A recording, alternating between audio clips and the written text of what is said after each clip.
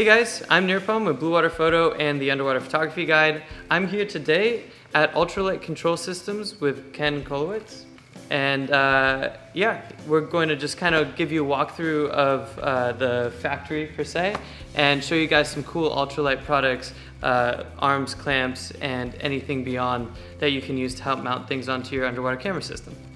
Sounds good, Nirupam. And let's see, so as you mentioned, Ken Kollwitz. So I was a mechanic for 31 years for the County of Ventura. And I ended up meeting Dave and Terry, who owned Ultralight, many years ago through the Underwater Photographic Club. Eventually they said, hey, we're looking for somebody that we need to help build some clamps. And at that time I would do anything for money. So, you know, like all of us starving people. So anyways, I started building clamps and doing other little things for them. Eventually that turned into building more parts, and eventually that turned into they wanting a full-time person. So about the time they wanted that, I was not quite ready to retire, but about 2 years after that, I was able to retire at the county, like I said, for 31 years. I went to work for Dave and Terry. I worked for them for about 8 years. And in March of 2020, I ended up buying the company and moving it to Oxnard. It used to be in Camarillo, but I moved it to Oxnard in the warehouse that you see now, and this has worked out perfect. And I'm having a great time doing it, and we're coming out with all kinds of new products and parts and all kinds of things. So if anybody has anything they want to see in particular, call and let me know. Yeah, that's kind of one of my favorite things about Ultralight now that Ken is running the show. There's a lot of new cool stuff, and Ken's done some custom pieces, which has been really cool to see for, you know, new things that people can do underwater. So we're gonna run through a few of those. I'll show you guys the factory, and yeah, it should be pretty cool. All right. And as you'll see, we have a big factory here. You know, some people think this is, even though we sell worldwide, that we would have a really large space. And in fact, we don't, because it works out great. Our machinist is about 2 miles in one direction. Our anodizer's about 2 miles the other direction. Our stainless and stainless hardware and stainless guy who does stainless work for us is about half a mile to a mile that direction. So everything is close, built with US materials, and it's all hand assembled right here. Sweet, so let's check it out. Yeah, so as you see, we've got a good organization of things. So when we get parts, we get them in the raw aluminum, which would be like this. Sometimes we have to tumble them because like the arms we have some little sharp edges, so we have a tumbler. Then we tumble them, then they sit here until we're ready to anodize the parts. Once the parts are anodized, with type 3 anodizing, that would be this black coating. We do stuff in color, as some of you might have seen. That's in a type 2 anodizing, which is a little thinner. The coating is not as thick as the black. This black is very durable and is probably the best we have. So once we get that, we assemble everything, as in like these clamps. All this stuff is hand assembled right here. The bolt goes in. You put the spring, the washer, all that stuff. So everything we have that has pins mounted in them, whatever, it's all done here in the factory.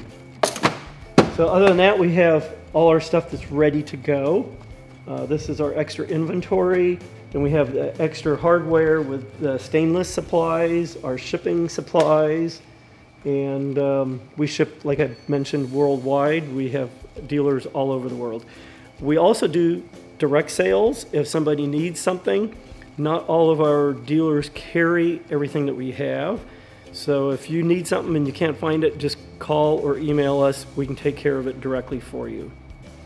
And other than that, let's see, we have, as you see, we have our machinery in this area where we build some of the parts. And our tumblers back in the back in that box.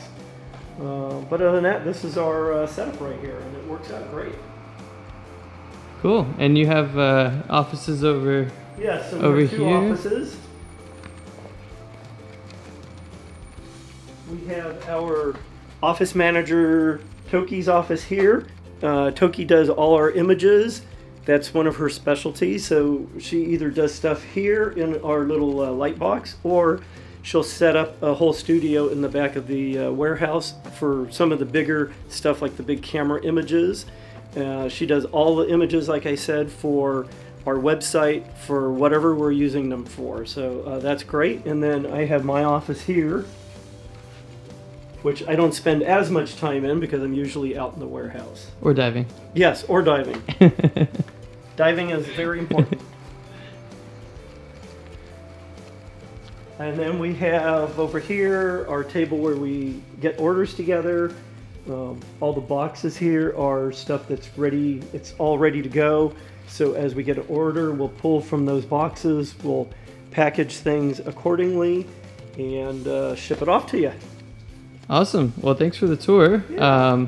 With that, we can talk about some cool ultralight gear and some ideas that Ken has put together for underwater photographers and different applications and video.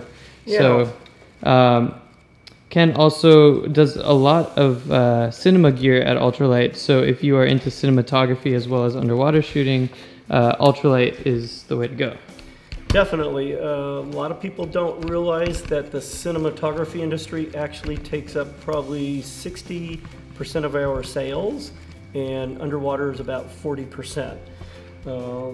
Since I bought the company, I've been focusing a lot on both, but actually a lot more on the cinematography end, because I've got some brand ambassadors that have really been helping me out there, and I don't know that industry as well as I should.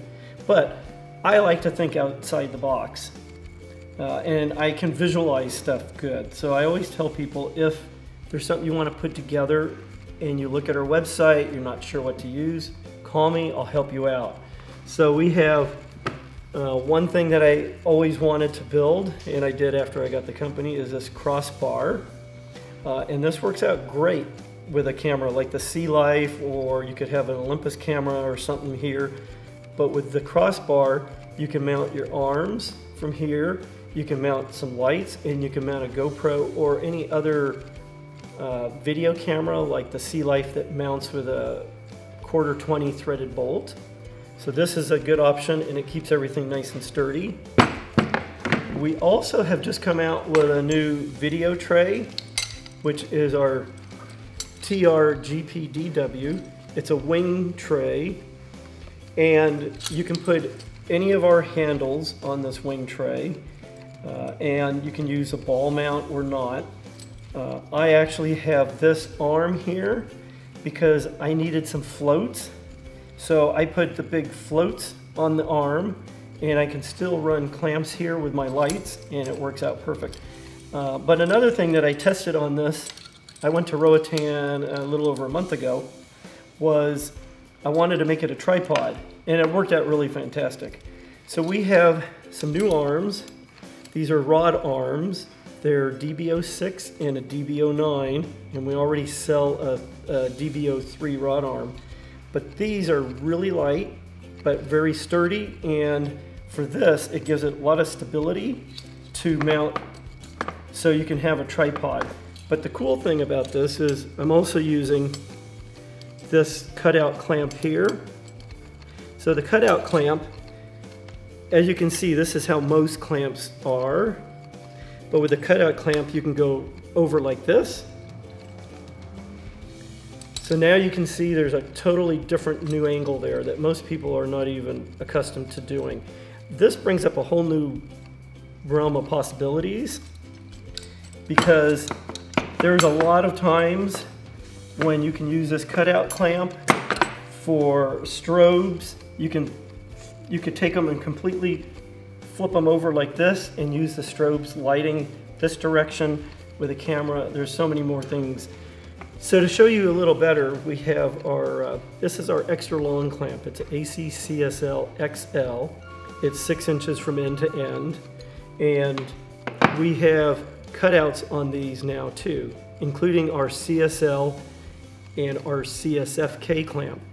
And on these we do double cutouts.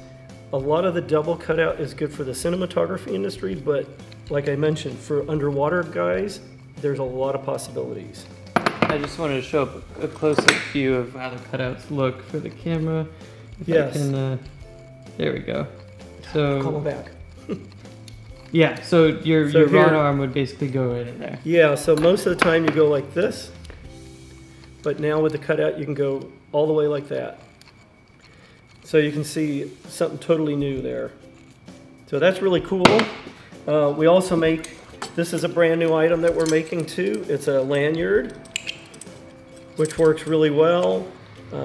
This is something I've been working on for years because I wanted a lanyard with a clip big enough that I can get my fingers in like a stage bottle, and this is a stage bottle snap bolt, so I can put it on real easy, take it off. If I use anything smaller and I come up from the dive, half the time I can't even remove it. I have to have the dive master take it off at the ladder, and it just creates a lot of problems. So, And, oh, go ahead. Oh yeah, one of the things that I really like about this lanyard is the fact that sometimes what I do when I dive is I'll have it around my wrist, and that just gives me a little bit of play so I can just carry it and know that if I drop it, it'll hold. But another really nice thing about the lanyard is the fact that there's a lot of distance. So I've been able to clip it, and on almost every dive I've done with it, I've never really needed to unclip the lanyard for myself in order to get the angle that I want with the camera. So I really like the fact that as soon as you unclip it, you have a lot of play. So. Exactly, and this is a stainless steel coil that's coated with plastic, and it's crimped, so you know, if anything breaks, it might be the plastic buckle, but even if that did, nothing's gonna break and away to where you lose your camera, your video setup, or whatever. So also, this is my rig. I had this out Saturday, diving the Palawan, the Avalon, and we did PV, and actually Nearpalm was out there with us. I had some new products on here that I'm testing. So here's a cool thing. So we make a 20 and a 24-inch long lanyard to hold up your camera, but I always wanted to hook up the lanyard at a high spot. Some people hook them onto these T-knobs. The problem with the color T-knobs though is because the coating's a little thinner, they scratch easier. And I didn't want that. So I ended up coming up with this plate.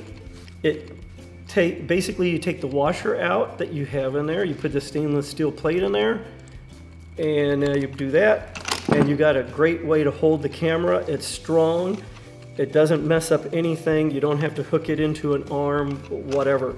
So that works out really great.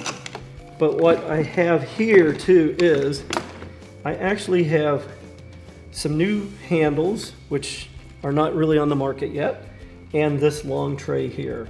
So this long tray, the idea is to make everything solid, and this tray is a little long, but you can mount a ton of stuff from it if you want. And this ball is one that I really like because of the angle. You could mount this ball here, you can mount it off of anywhere if you want to, especially if you want to mount something and get a long clamp with a light way out past a port. You could do that. But this tray here is mainly a combination of underwater and cinematography use, because there's some extensions that go on the end that swivel, that handles go on, and the cinematography guys mount 3 7-inch monitors on that, and they hold it with their hands. So this is something new. You'll be seeing a video on it coming out. This is a new knob that you're going to be seeing something really new soon about. I've done a lot of testing on this knob, and this, of course, you can tell is my prototype. Yeah, so we'll come out with something at Blue Water so you guys can see the knob, but it's great if you have arthritis or have trouble, you know, clamping down. It gives a little bit more torque. Yes, definitely, and it gives you more hand. You can get your hand on it better. But anyways, this is what I've been using. I change it up every once in a while to show off some new things, and I'm having a great time doing it. And like I said, I get to go out diving, so I'm diving a lot, and I get to test all this stuff out and have fun and see how it is in the real world. Thanks, Ken, for showing me your setup. Glad to. One thing that I also wanted to mention about this new TR-GPDW tray is the fact that the arms are a little bit behind whatever camera you decide to mount.